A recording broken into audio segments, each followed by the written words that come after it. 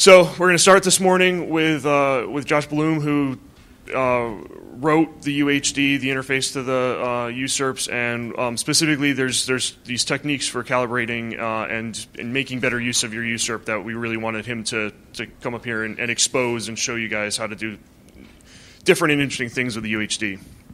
All right. Let me see. Is this on? Hello? All right. So Tom gave me an introduction.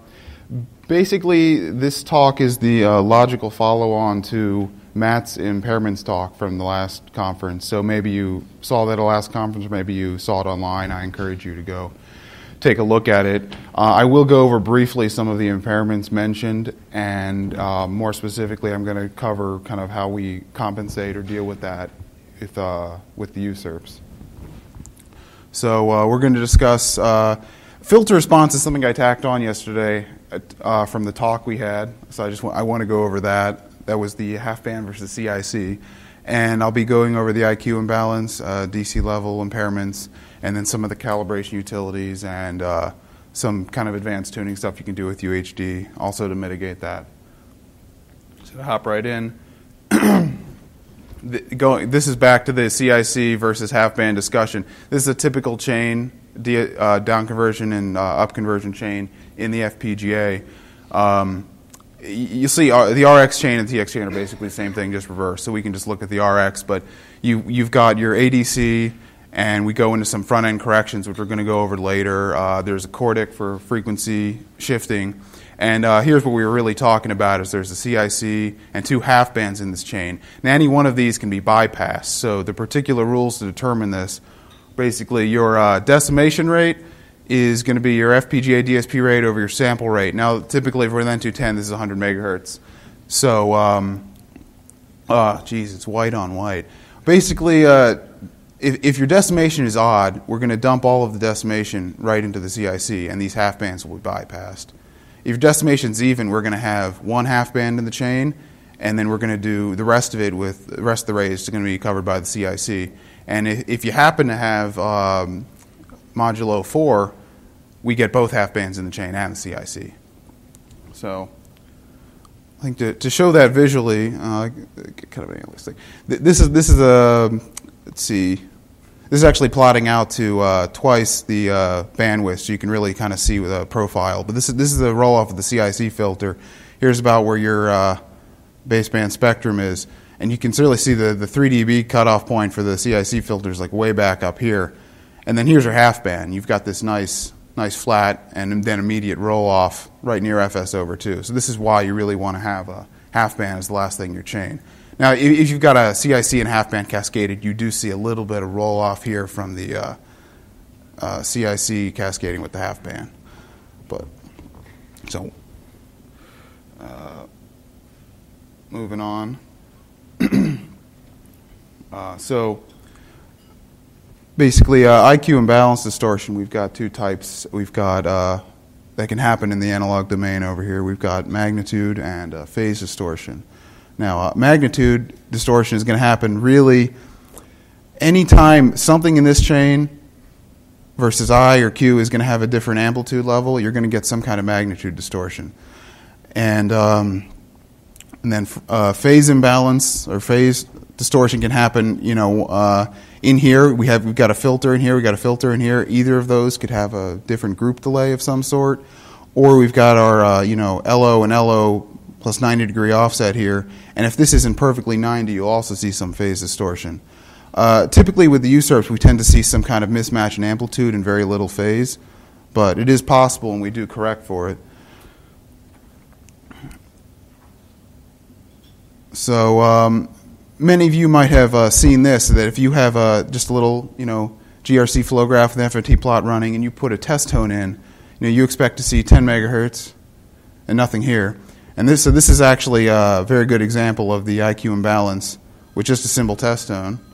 And what we try to do, and if you were to sweep this tone across frequency here and here, you would actually see that the level of the imbalance slightly varies. It's mostly linear, but it actually isn't. But what we do in the USRP is a linear compensation, which is relatively cheap in hardware. if you take a look at this, we're basically multiplying part of I out and adding it into itself and part of Q. Now, this may look a little confusing, but if you've ever seen a equation in a textbook for this, this is basically the same equation rearranged, but simplified for hardware use. You've got two adders, and these are two scalar multipliers. You don't see the scalar hooked in here. So this is how we compensate for I and Q. And I'll go a bit into how the calibration utilities effectively use this in kind of an automated sense later. The other distortion is if you've got some DC level in the front end, you end up with, well, LO in the spectrum. And maybe you've seen this if you, let's say, have like a BPSK or something like that, and you're like, what is that ugly little bump there? And that's your LO that's in there. So, that's the main issue with the DC level of the front end. If you really want, to see more, potential things about that, just check out Matt's impairments model. So what we do to correct that on the transmit, it's really just as simple as for a given frequency, you can just set some kind of constant value here and just subtract it right out. And if you look at your spectrum analyzer and look at your transmitted signal, you'll see that tone, it'll drop right out. You can literally subtract the level out. And we do that both on I and Q, so it's two different values and two different chains. So on RX, we do practically the same thing, except we get a little fancy here, and we have this could just be your constant value, like we saw in DC, you're subtracting out. But we also it could be a running average. So what we do here by default with the USRPs is the signal comes in and basically we subtract out an average of it, and that pulls out the DC level. So this may or may not be desirable depending upon your application, which what you actually end up with if you leave this running is there's a high-pass filter with a little narrow notch cut out of your spectrum right around DC. So some recommended options is after you tune your front end, you can let this averager run for a while to get a sense of the DC level, and you can disable it. And that freezes this accumulator value. So you've essentially just self-calibrated live after tuning. Or you could potentially measure the DC value at give a certain test input, measure the DC value, and you could fix this at exactly what you want. So I will be going over the calibration utils a little bit later. This is one of the things we don't calibrate because it's actually very simple just to kind of deal with it in an automated fashion. But you could imagine sweeping across frequency and recording all of the DC levels that you measure in RX and saving it into a table to be programmed in here. Let's see. So I guess this is the big new thing in kind of UHD as far as the calibration goes since this Matt's impairment talk is that we've got a number of utilities. They come with UHD. They install straight into your path. If you install UHD now and you type UHD_tab, you'll see these utils show up. And basically, for all our transceiver boards, what these utils do is basically they sweep across frequency, and at each frequency they send out a test tone, and they actually rely on the leakage between the switches to do some basically impairments measurements and come up with the correction values. Now these correction values are stored into a table, just a little CSV file, and they're loaded later at runtime.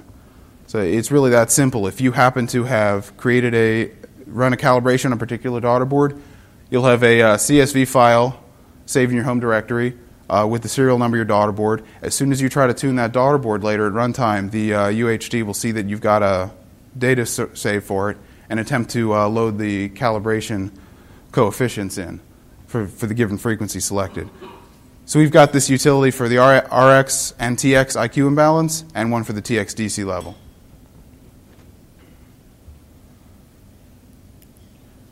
And the other the other thing to mention about this is, so I'll go over the UHD, what we kind of do in the USRP with the tuning.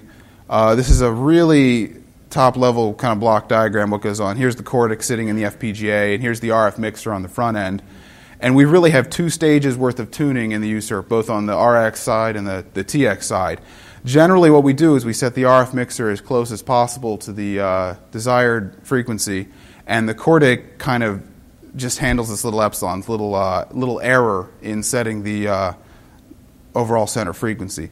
But we have this concept kind of we call LO offset. Some people will call it IF. But what you're basically doing is you're setting the RF mixer to be tuned so that the LO is actually outside of your passband, and the codec just takes up that extra kind of epsilon from the LO offset. So you still end up on the host with the same baseband samples, and you'll get your LO shifted outside of your spectrum.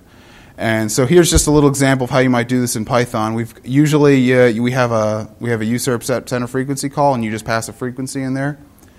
But there's this tune request struct, really, and you can fill it in. Here's a convenience constructor. It'll take the target frequency and an LO offset.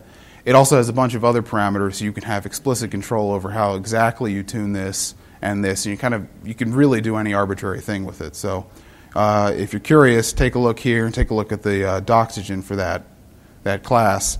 The other neat thing a lot of people don't realize is you can actually drop this right into GRC for the frequency parameter. So we did a little Python magic, and this tune request under Python actually looks like it's a float, and GRC will allow you to stick it in there. So, and before I go ahead and say, oh well, we've solved all our problems because you can just tune your tune everything and get your LO out of the spectrum. Well, that might be okay in general. One issue with doing that is, well, you have some kind of finite bandwidth. On an N210, we've got 100 megahertz DSP, and you can literally shift the codec up and down plus or minus 50 megahertz. And so you've got a fixed limit there, and then you've got some bandwidth. So you can't really shift your thing all the way up to 50 megahertz because you assume your signal is a non-zero bandwidth.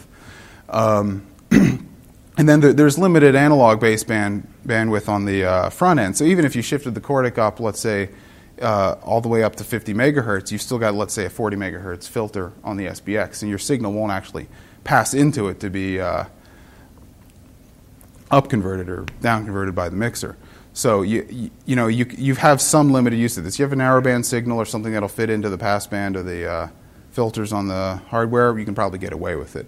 And the other issue with this is on transmit. Like your transmit spectrum, if you look at this, you'll really be transmitting now in LO. And if you had some IQ imbalance, let's say your center frequency is at here, you'll see this whole thing over on this side of the spectrum. So it's even if you decide to tune out your distortions or impairments, you still really want to run the calibration utils if you can to just clean up anything you might be sending off into unknown parts of the spectrum. You might be stomping on some other guy who's transmitting out here, for example. On the other hand, if you have some kind of filters on the transmit, you can just filter this all out. If you have a nice narrow bandpass filter, who cares what you're sending out of band, right? So I guess that, yes, enjoy the Rocket Cat.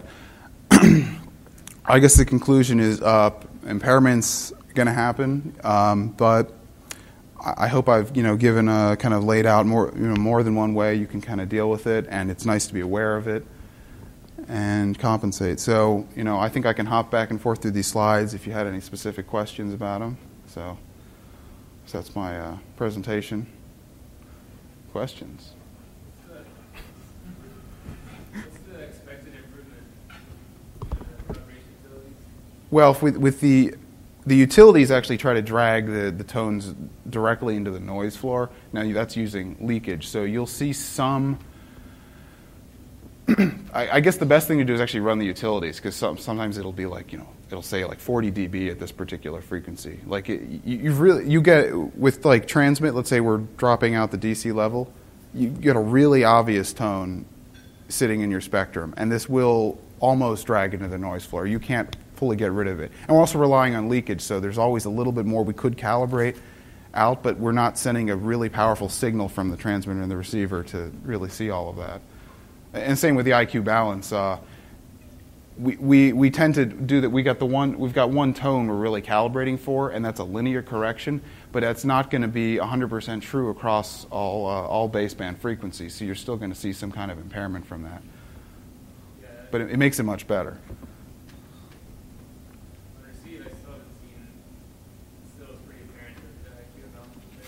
Utils aren't quite doing it for you? I always just do that. That'll work pretty well for RX.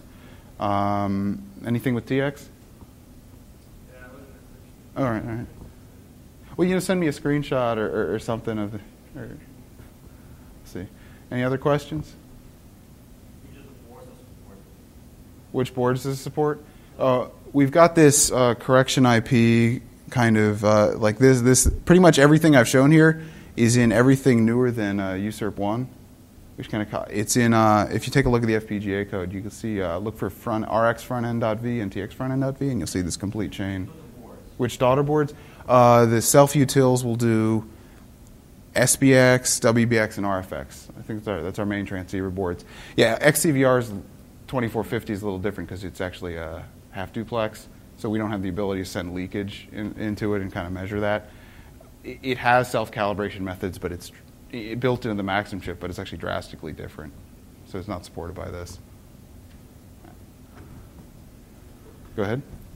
Is there any plan to support the USRP 1?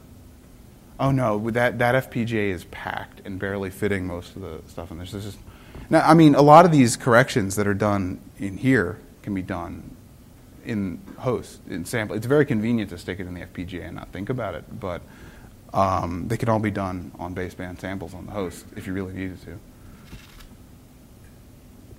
And you might have to be aware that you got a Cordic in the path or disable the Cordic when you do it. Anywho, I can't find the slide.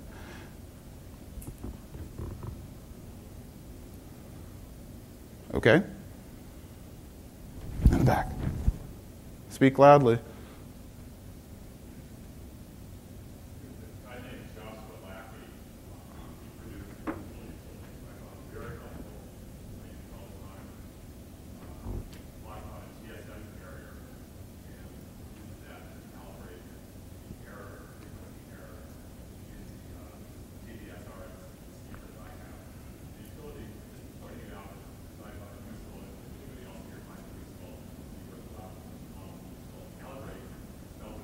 Calibrate with a K will lock onto a GSM carrier and use that to determine the frequency error in the synthesizer.